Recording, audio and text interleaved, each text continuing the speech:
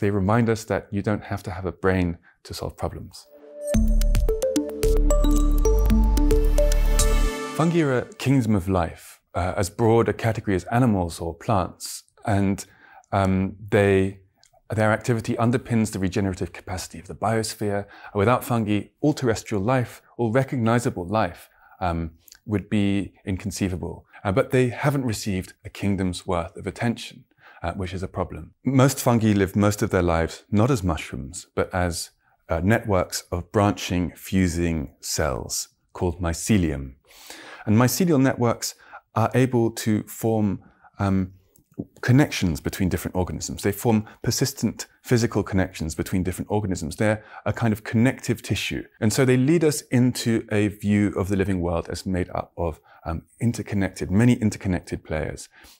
They invite us to think about the relationships between organisms as much as the organisms doing the relation.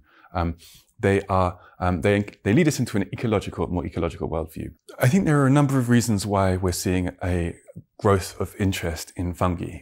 I think one of the reasons is that we simply know more than we did. New technologies like DNA sequencing have opened up the fungal world as they've opened up the rest of the microbial world. And so we know more, there's more to talk about, there's more to think about.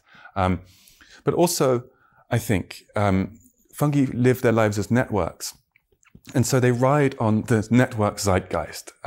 We see a rise in network thinking, network science, in all sorts of areas of human life. Traditional definitions of intelligence tended to put the human mind at the center of their inquiries, which makes sense given that humans are the people doing the inquiring.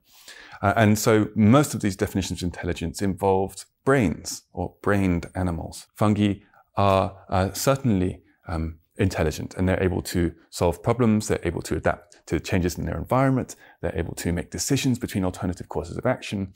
And the way they manage their lives is puzzling to us. It's difficult for us to understand how an organism without a brain, without a center, without a heart, is able to coordinate itself in a precise and effective way. Yeah, so fungi raise all sorts of questions about intelligence, but mainly because they remind us that you don't have to have a brain to solve problems.